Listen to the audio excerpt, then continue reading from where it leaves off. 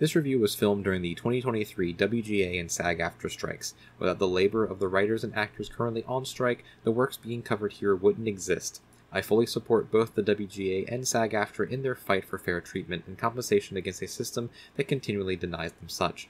While a full boycott has not been called for, SAG-AFTRA has asked that everyone who does media about film and TV refrain from promoting struck content during this time. From what I can tell based on guidelines released, independent reviews do not constitute promotion of work, but as critical assessment of a work of art. Any praise I give to these works should be seen purely as praise for the artists, writers, and actors who created it. If anything, the praise is emphasizing that the writers, actors, and other artists deserve more compensation because they are who make these works possible. Additionally, this video was not made using any studio-provided screeners or materials. Do not support any studios during the strike. If you want to know more information, there are links down in the description for you to follow. Oh boy, was this an episode. Oh boy, was it an episode. Hello everyone, and welcome to the latest Minty reviews, and I am here for the latest episode of Ahsoka, the Star Wars series that is currently going on. This one was episode number 6, titled Far, Far Away. And oh boy, was this a really, really interesting and very awesome episode that I am probably not going to be able to talk too much of non-spoilers for because there's a lot of really awesome spoiler things in the episode. So, as I do normally with these reviews, I'm going to try to do a non-spoiler section first and then a spoiler section afterwards, so you guys can get like my general thoughts of the episode first, and then I just go into the episode. Now, however, I am also quite tired. It has been a long day, so I am going to attempt, if I can, to keep this review a little shorter than the usual ones. I'm going to try to not ramble as much, even though I am currently rambling as it is. So, let's just get into the review, shall we? So, non-spoiler section here first, non-spoilers here, and let's get into the episode. So this episode was very, very good. There was a very high bar for the entire series to set after last week's episode. However, I personally don't think that it was trying to beat that bar, because last week's episode was just so mind-blowingly awesome in a lot of different ways, and probably the best episode of Star Wars anything that they've done in quite a while, that I don't think this episode was trying to do that. It was trying to do other things, and it did those other things extremely, extremely well. And one of the things that it definitely did was give us a lot of Sabine. This was a very Sabine-focused episode, along with some Skull and Hati as well, but it was mainly a Sabine-focused episode with the rest of the main crew taking a little bit of a backseat in this one, especially Ahsoka. Ahsoka was in the very beginning of the episode, and then, this is minor spoilers, wasn't in the rest of the episode. So, we got very little bits of Ahsoka, we got a lot of Sabine though. And the stuff we got for Sabine, very, very good. She got to show off a lot of her acting skills, got to see a lot more character for Sabine, and got to see her on her own, which was really, really cool. Also, we got to see a lot of just really cool new things in Star Wars, which was just very, very cool to see. Just new things, finally. Just actual, legitimate, new things. And some old things, too. We got to see some old things without spoilers or anything. We got to see some cool old things, too, which is like, hey, that's actually pretty cool. So, compared to last week, no. It was no way, shape, or form the masterpiece that was last week. It wasn't trying to be. It wasn't ever going to be. And that's fine. That is completely fine. But it was great in its own way. Also, Kevin Kiner's score this week, underrated, still very good. A lot of synth this time in this week's episode. And I like that. I like myself some synth in a score. Reminded me a lot of the Tron Legacy theme from Daft Punk. A little bit of some Blade Runner in there as well. Really good. I liked it. But that's pretty much all I can really say in non-spoilers, because spoilers are pretty big this time. They're pretty big and pretty broad strokes, to be honest. So let's just end the non-spoiler section there. Let's go into spoilers now. So, spoilers here, everyone. Spoilers. So, in 3, 2, 1. Big Blue is back, baby. So, I made a joke. Before watching the episode. I was like, man, can't wait for this episode to be a 40-minute long episode of them just being on the ships, traveling to this new galaxy, and just talking. And it kind of was that for the first, like, maybe 5-ish, 10-ish minutes. And I kind of laughed. I was like, oh, wow, they're actually doing this. They're actually doing the joke. But they didn't. They didn't do that. It was just a little joke that I thought it was really funny that to myself. I popped myself there. But what we actually got in this episode was we made it to the new galaxy. We made it to Palladia, I think is what it's called, Palladia. We're seeing brand new stuff in Star Wars. We are finally seeing brand new, never before seen stuff in Star Wars, which is really, really cool. And we find out that basically this planet is actually a Purgo graveyard, which is interesting to say the least. Very cool visual. Very cool visual. Reminded me a lot of Lion King with the elephant graveyard, but whatever. However, what we find out is that Palladia is the ancestral homeworld of the witches of Dathomir. The Dathmiri, I believe, is what they were originally called. And Morgan Elsbeth's like, hey, I'm coming home, basically, to the ancestral homeworld of my people. It's like, oh, that's really cool. So that means that that entire people, that entire culture, migrated from this original galaxy, which is really, really cool. And when they get to the planet, we see a lot of architecture from the Dathmiri, from the witches, and we actually get some more witches of Dathomir, or some Dathmiri witches, which are very, very cool, because, like, hey, that means that they're not extinct, they're just here.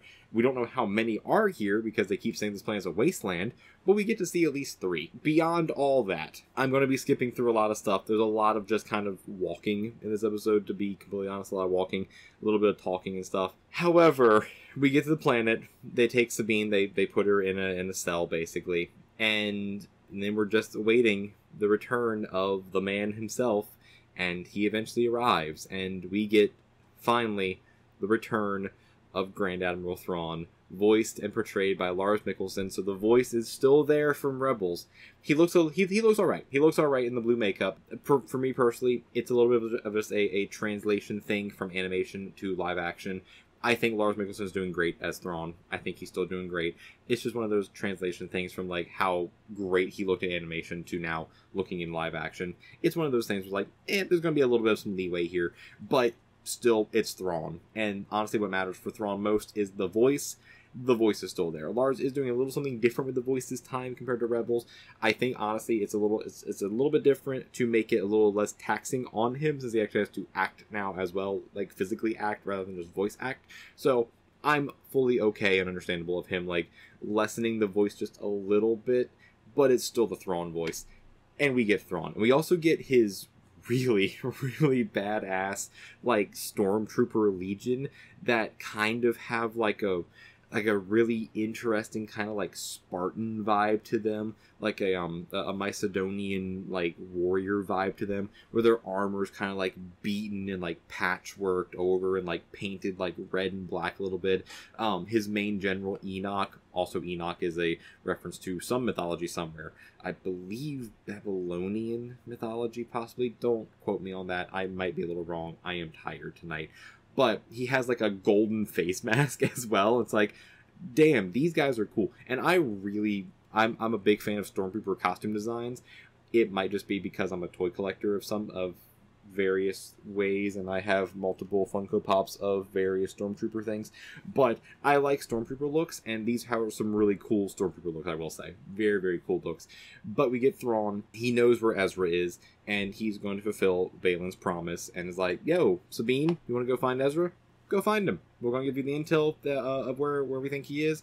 We're going to give you a bat horse called a Howler. Those things are cool. We're going to give your weapons back, and then we're going to let you go. Go, find him. And of course, being Thrawn, he obviously has ulterior motives here, and the ulterior motives are, yeah, find Ezra for us, and then Baylan and Hadi can go there and kill them both, and then we can just leave at the same time. Because Thrawn's whole idea is like, I've been trapped here for however long I've been trapped here. I want to go home. I want to go home, and I want to fulfill my mission of finishing what the Empire started. I want to become the heir to the Empire. I am going home. So he does not give a damn about Sabine, about Ezra, about Skull, about Hati. He does not give a damn about any of them. He's like, I'm going to pack this ship up, and I am going to go home.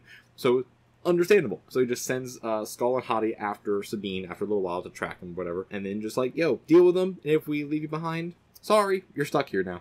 Which is a weird thing as well, because we get a scene later with Skull and Hati following Sabine, where we get a little bit more of his backstory, of his history, and like why he's doing what he's doing. And I have this theory, and I think a lot of people have this theory as well at this point, but I have this theory that he is trying to rebuild the Jedi Order, but rebuild it in the original way it was presented, not what it became in like the Republic era and Luke's era and everything. I think he's trying to build the original Jedi Order as like an actual like religious thing with like power and teaching people how to use the Force and not be beholden to like the light side or the dark side, or the teachings of like, oh, you have to be like self chaste or whatever, all that stuff that the Republic was teaching that led to Anakin becoming Vader or anything, which is also why Ahsoka left.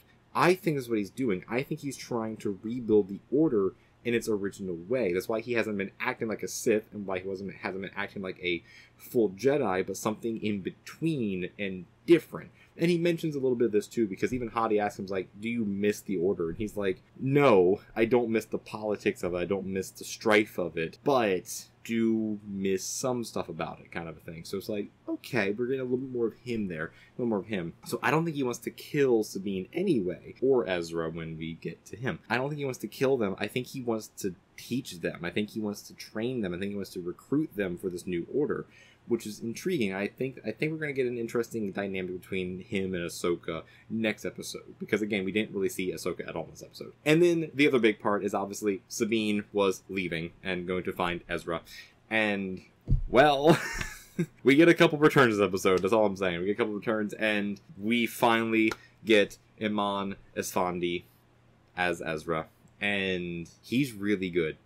He's really, really good as Ezra. We didn't get too much of him. We got like one main scene between him and Sabine of them just like catching up and such. But he has that Ezra feel to him, and he feels like an older Ezra, and he has that feel. So in this episode, we got the return of Big Daddy Thrawn, and we got the return of Ezra, baby. And my little rebel's heart is so happy and so ecstatic about that. We also got 2 new creatures for Star Wars. I already mentioned the Howler, which is like a strange bat wolf dog horse, which I love them now. They are really cool. And we also got these things called like the Noti, I believe, which the best way I can describe them is like if you took Jiminy Cricket and you mixed him with a turtle, and you made him an alien in Star Wars. They're like these little like cricket rock creatures that stand on 2 legs and have like little vests on, like little suits. And I'm like, these things are adorable. I love them. I love them so much. And of course, Ezra befriended them because of course he did. Because he's Ezra. But yeah, we get the return of Ezra, we get the return of Thrawn. It's amazing to see it. It is so amazing to see it. And the episode ends with the Grand Witches, basically, the Witch Mothers, saying, oh, hey, there's another one coming. They're coming on the whales. Talking about Ahsoka coming, and then Thrawn basically is like, okay, if you see a whale, kill that thing on sight, because I don't want to deal with this shit today. I do not want to deal with this. In a manner of speaking, of course. He did it a lot more eloquently and a lot more Thrawn-like, of course. But you know what I'm saying here. You know what I'm saying. And that's basically where the episode ended. It ended very interestingly there. I guess I should also say the stuff about Ahsoka at the very beginning. Ahsoka's at the very beginning, talking to Hu Yang. We get to see the whales in the hyperspace. Talking to Hu Yang, and Hu Yang wants to share some old Jedi stories. And so Ahsoka just doesn't want to hear him right now. She's like, I don't want to hear him right now. I just kind of want to, focus before we get to the planet. And then they start talking about some stuff, and it eventually leads to her being like, okay, you're reading into me a little much here. I don't like that. So, let's actually hear one of those stories. And Hu Yang, in a great little piece of kind of meta Easter egg here, he starts off the story by saying, a long time ago in a galaxy far, far away. It's like, he did the crawl. Hu Yang did the crawl. That's funny. But yeah, so this episode was awesome. This episode was really awesome. Not on the same awesome level as last week's episode was, for obvious reasons, but it was really awesome nonetheless for a lot of really cool reasons. We got brand new things introduced into Star Wars for the first time ever, of the Howlers and the Noti people and Haladia and the Purgle Graveyard. We got the new Stormtrooper Legion, the Thrawn's Legion, I'm just gonna call them that.